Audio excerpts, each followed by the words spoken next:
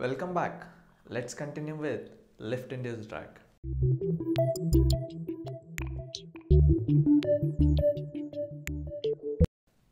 To know what is lift-induced drag and how it is produced, let us see pressure distribution and airflow around the wing.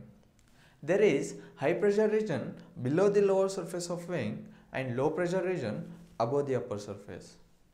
As it is known that fluids flow from high pressure region to low pressure region, so air from lower surface of wing, which is in high pressure region, flows to low pressure region of the upper surface of wing. Since majority of air molecules from lower surface of wing cannot reach upper surface through moving around leading edge or trailing edge due to the flow direction, it flows towards the wingtip of wing and reaches the upper surface, leading to the formation of wingtip vortices, which is a primary component of wake turbulence, that is disturbance in air, hence producing drag. This drag is produced due to lift, that is due to difference in pressure between upper and lower surface of wing, and increases as lift increases. Therefore, it is named as lift-induced drag.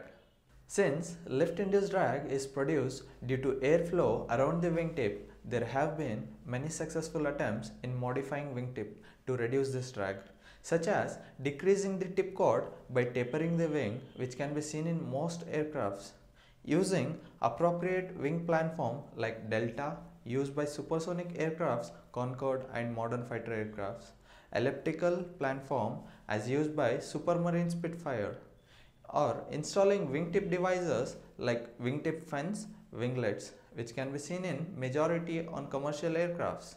In aviation industry, many concepts rise up to increase efficiency of aircrafts. Some are successful and some are eccentric.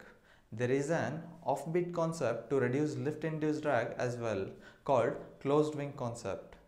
In this, left wing and right wing are joined to eliminate wingtip completely, hence reducing most of the lift-induced drag. So, comment below concepts which you feel interesting and would like us to cover in future videos. See you soon.